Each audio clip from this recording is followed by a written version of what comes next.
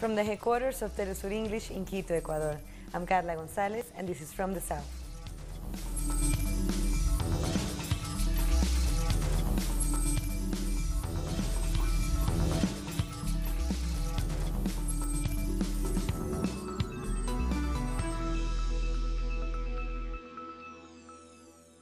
We start in Argentina, where the Minister of Economy, Nicolás Duhovny, has met with the chief of the International Monetary Fund, Christine Lagarde, to request a financing package. Argentina is asking the institution for a standby arrangement, meaning a program involving financial aid by the IMF, and in return, the IMF might impose reforms that it considers necessary for the recipient country to help its economy. In its search for financial assistance, President Macri's government has also requested aid from the World Bank, the Inter-American Development Bank, and the Development Bank of Latin America. And in light of President Macri's economic policies, there are more protests in Argentinian streets. Our correspondent in Argentina, Edgardo Esteban, has more details. University professors have given a press conference here in Plaza Constitución. They asked for a salary increase of more than 25% due to the increase in the cost of living, which is greater than 24%. The constant failings of Macri's government have prompted teachers and professors from all over the country to plan a demonstration in the nation's capital on May 17. In particular, the demonstration will target the neoliberal policies of Macri's government. In this press conference, they also talk about the concern that people have because of the agreement that Argentina is building with IMF, because they anticipate that the workers will be the most affected by the deal. That was Edgardo Esteban from Buenos Aires. Guatemala has asked the government of Venezuela and Sweden to withdraw their ambassadors from the country. It accused them of improperly interfering in domestic politics. Guatemala's foreign ministry said it was not declaring the diplomats persona non grata. However, it said it would wait for the governments of Sweden and Venezuela to present new ambassadors. Sweden has called the incident very unfortunate, saying they will seek further explanation from the Guatemalan government and then decide on a course of action. We confirm that we have asked Venezuela and Sweden to withdraw their ambassadors from Guatemala, but this doesn't mean they are personas non gratas. Guatemala has excellent relations with both countries. We informed the foreign ministries of each country about the decision. We talked to both ambassadors to tell them what Guatemala's foreign policy is. We hope both countries can have new ambassadors as quick as possible.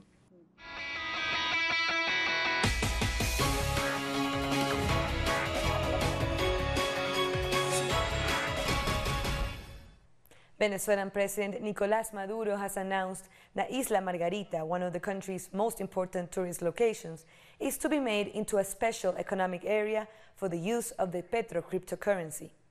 Maduro was speaking at a campaign rally in Nueva Esparta on Thursday, where he asked supporters to unite as times of prosperity, change, and hope lie ahead. President Maduro is pushing the petro as a major tool to combat external economic sanctions. Maduro previously announced that the cryptocurrency will be used to open a youth bank with 20 million units, which he says are collectively worth $1.2 billion. And at the center of the coming election in Venezuela is the challenge of overcoming the country's economic difficulties, especially the supply of basic goods at affordable prices. Ian Bruce has been to a community factory in Caracas that is trying to do just that. We're here at the Mastranta Chemical Industries in Antímono, that's a popular neighborhood of Caracas. This is a community enterprise set up by 8 engineers and the local community to try and combat the shortage of many materials, in this case soap, which is one of the most difficult things for people to buy in the present conditions in the so-called economic war. Now, let's have a look at how the process works. This is soap entirely made with local ingredients. There's palm oil in these containers over here, which is then mixed with the other ingredients over here into the paste. The paste is then put into these containers here and left to dry. After that, it's brought over to here. It's emptied out of the containers, and the workers here begin to cut it up into small pieces. Now, the people working here, as I say, are mostly from the local community, from some of the local community organizations. The company started, the project started as a cooperative 2 years ago, but they've been producing for 6 months now. And let's have a look at the final product.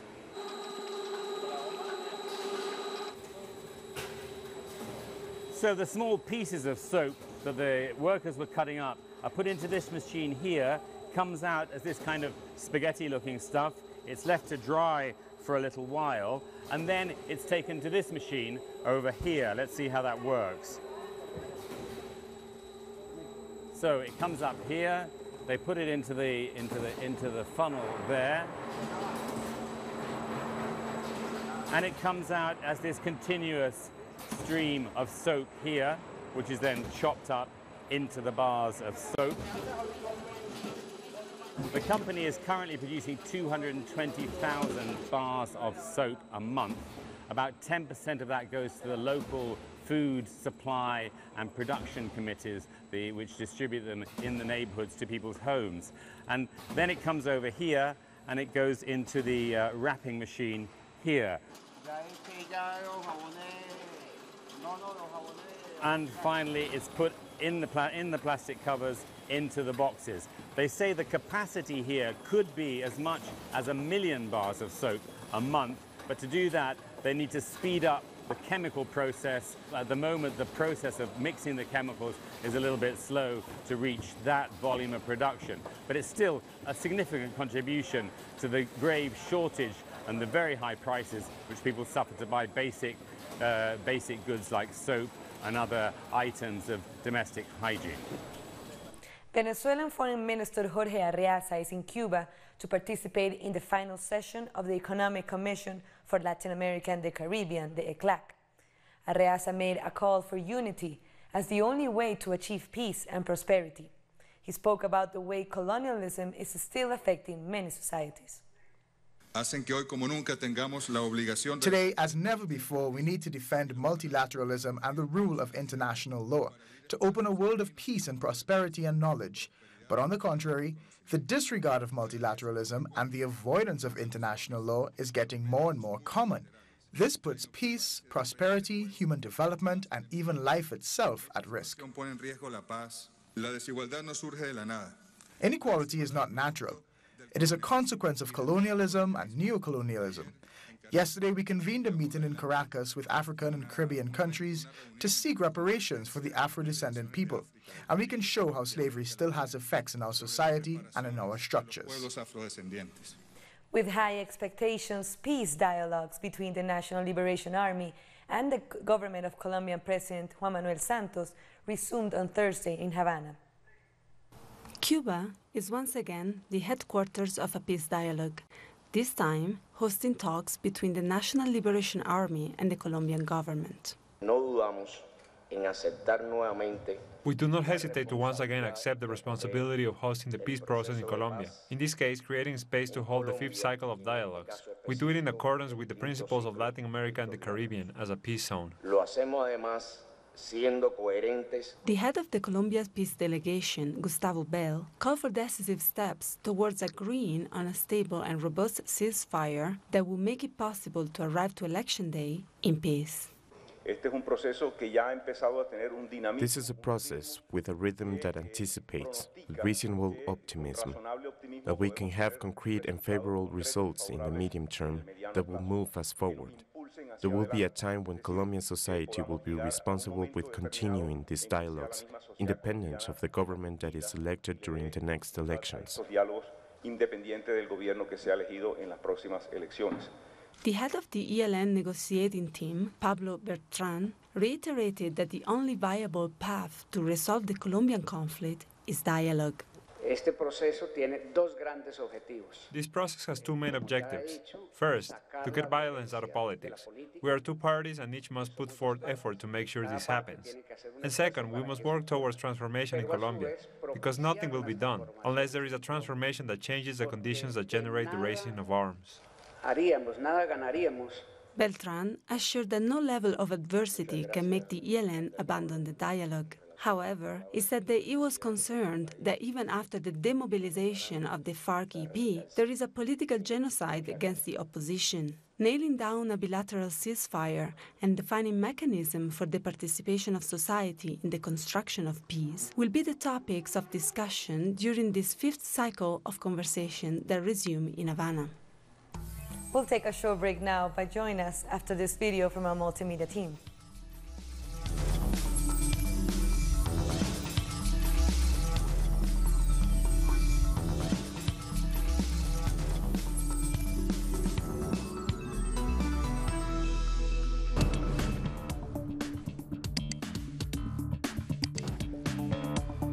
Determine who's allowed to be here and who's not allowed to be here, regardless of whether you feel that you're allowed to be here or not, okay? Continue. Document. I'm not taking your picture. This is Facebook Live. Here's what we're gonna do. That's fine. I need to go back to... I have every right to call the police. Continue. Get my good side. I need to go back to the 12th floor and finish writing my paper. What's, you got your ID on you? Yeah, I do. All right, can we see that? Why? We got a police call for you.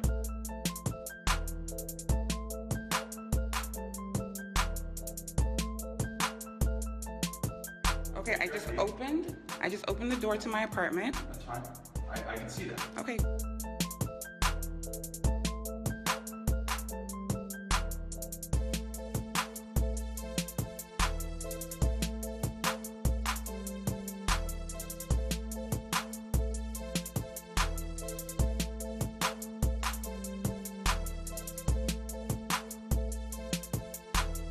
I really don't know if there's a justification for you even actually being in the building. I think when someone...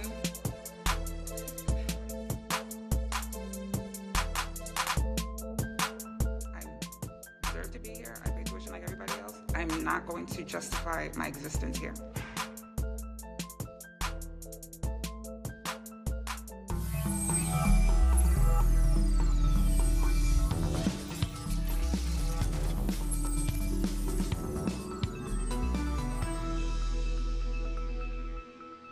Welcome back. Colombian local media has reported former FARC leader Jesus Santrich has ended his hunger strike after 32 days. Santrich went on strike after he was arrested at the request of the United States on alleged drug trafficking charges. Human rights activists and politicians asked him to go off the hunger strike so that he can live to create peace. The Ecuadorian government will give declassified information to the relatives of the journalists kidnapped and murdered in the Colombian border last April. Foreign Minister María Fernanda Espinosa announced that the handing of these documents will take place next Monday. Relatives, however, are also demanding clarifications from President Lenín Moreno on the circumstances of the murder.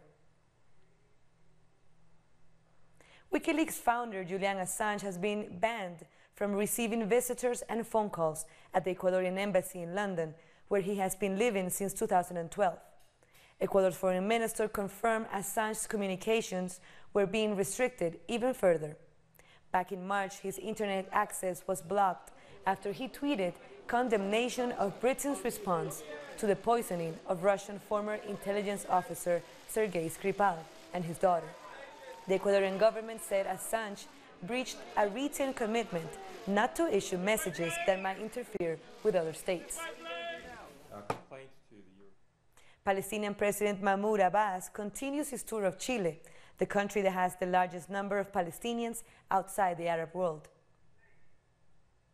The president took a break from his agenda to visit the Palestinian soccer team based in Chile, which, according to Mahmoud Abbas, is like the second national team of Palestine.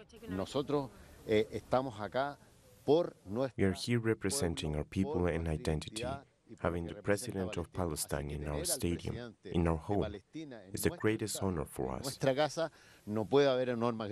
Chile is home to the largest Palestinian community outside the Arab world.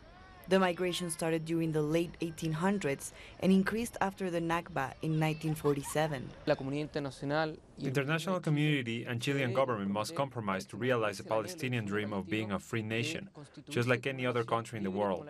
During these days, we remember 70 years of the Nakba, or Palestinian catastrophe, which started with 800,000 Palestinians expelled from their homes. Farid Serhan and her family are one of many Palestinians who immigrated to Chile. This forms a strong bond between the Palestinian youth and their roots in a political way. These young people are also fighting for the Palestinian cause by participating in the federation, the soccer team, and even producing TV shows. Even though they were born in Chile, they choose to move to Palestine to fight for the cause they inherited. But they're grateful too. My cousins told me that our grandmother didn't like it here. She always wanted to go back to Betala. But for us, everything has been really good. That's the reason for Mahmoud Abbas' visit to Chile, to strengthen bonds between the two nations. The Palestinian people have the right to be autonomous, and Chile will always support that cause. I deeply appreciate the support we receive for our people. This is an example of the support that Palestine continues to call from the international community.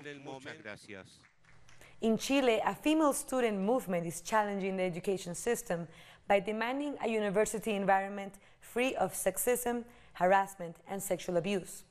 The movement was born after students revealed they are exposed to concerning levels of physical, psychological, and sexual violence. 600 students launched a protest after their complaints were ignored, and it has since spread across the nation.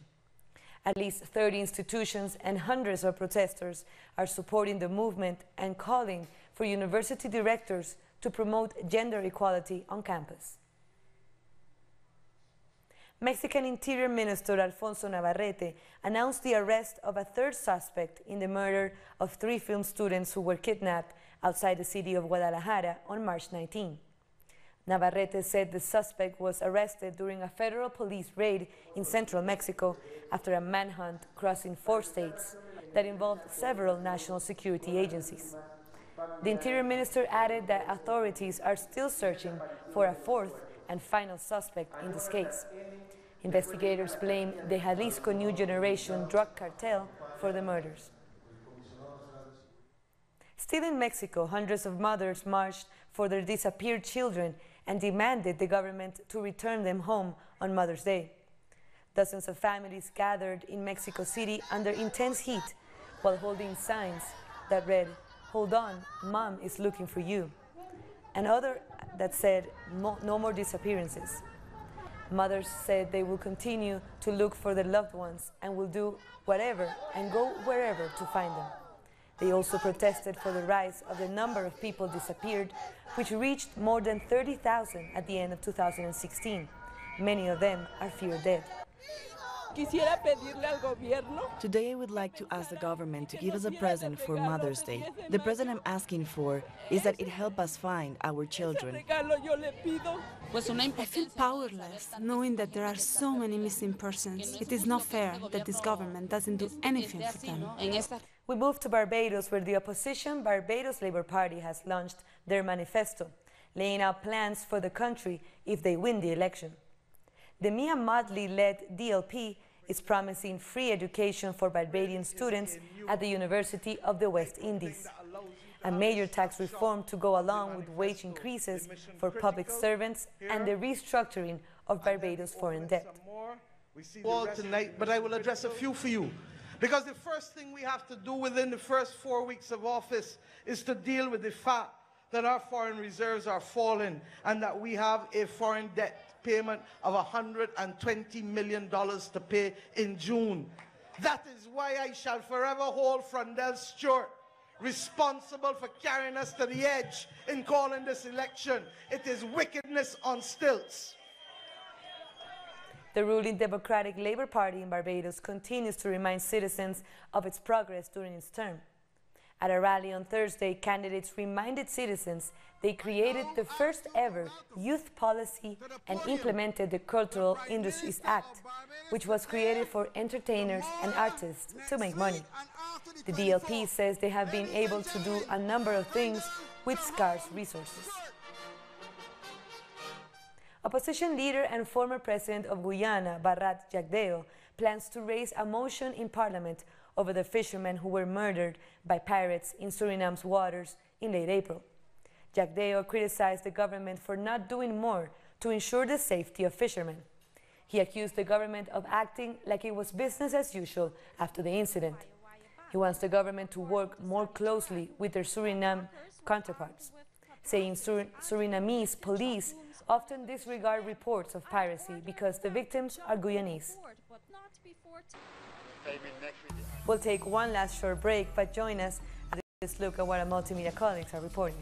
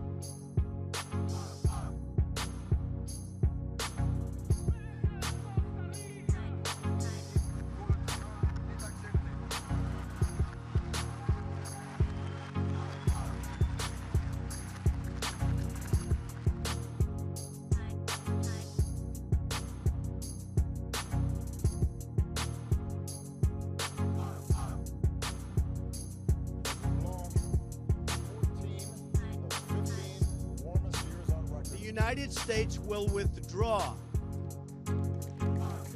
from the Paris Climate Accord.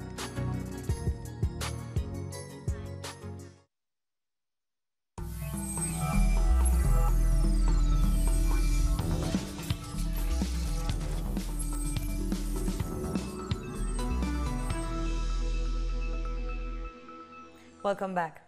Tens of thousands of Iranians have taken to the streets to protest against the decision by U.S. President Donald Trump to withdraw from the 2015 Iran nuclear agreement.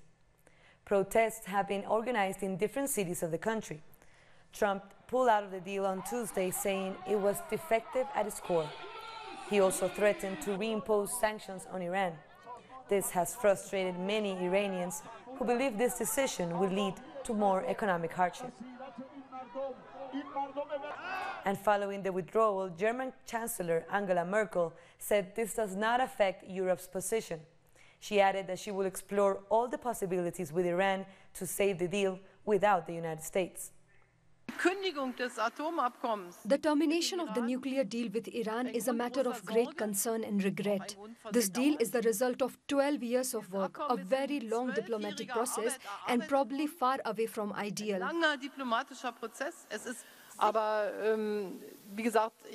I would rather engage in the transatlantic partnership in which things always work out, and referring to how we can keep this agreement alive without a great economic power. French President Emmanuel Macron also asked Iran to remain committed to the nuclear deal and urged de-escalation after dozens of Syrian targets were hit in the biggest Iranian-Israeli flare-up. L'Europe doit pouvoir travailler. Let's not abandon what we did almost 3 years ago and avoid all escalation. Unfortunately, last night you saw there were strikes between Iran and Israel.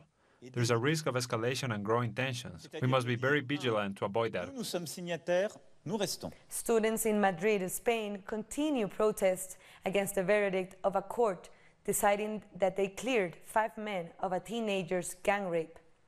Demonstrators marched in outrage over the Wolf Pack, the gang rape case that was named after a WhatsApp group chat where the 5 men bragged about the assault. The men were accused of raping a woman at a 2016 bull running festival, but were convicted of a lesser crime, sexual abuse. Catalonia's parliament will vote on Saturday to approve Quim Torra as the new leader of the region. Torra's name was suggested by the deposed leader Carles Puigdemont. Quim Torra is a lawyer and journalist who has been active in the pro-independence movement. His appointment means that Catalans could have a government as early as next week. Catalonia has been without a government since December, after the regional election ended in a standoff between the Spanish government and the former leader Puigdemont. He's currently living in Berlin, waiting for German courts to rule on a Spanish request to extradite him on a charge of misuse of public funds. A delegation of the Venezuelan indigenous Pemon people is in Germany to bring back a sacred stone that was stolen 20 years ago. Our correspondent Ibai Arvide brings us this story. Finally, the day has arrived for the Venezuelan Pemon people to perform a healing ritual before the Cueca stone, placed in Berlin. The stone was stolen 20 years ago and brought both the Pemon people and the Venezuelan government to fight for all these years to bring it back to its origin. Today, a delegation formed by 10 shamans, 5 men and 5 women, has arrived here to start the return process for the Cueca stone to Venezuela.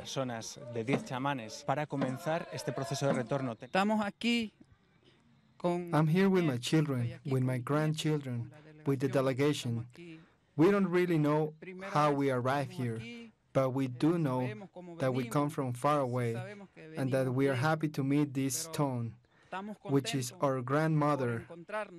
We are happy to be with our grandmother, Cueca, and that she's going to come back with us. We will see how long it will take for the stone to return. The Venezuelan people, and especially the Pemon community, are waiting for her. That was Ibai Arvide from Berlin.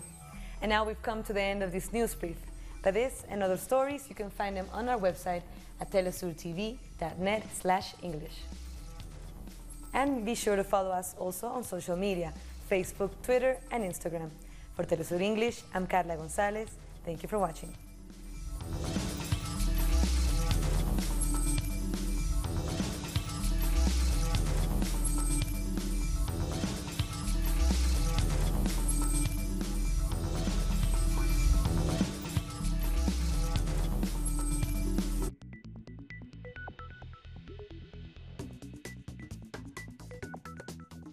Telesur features the developments of science and technology that innovate and make the world go around.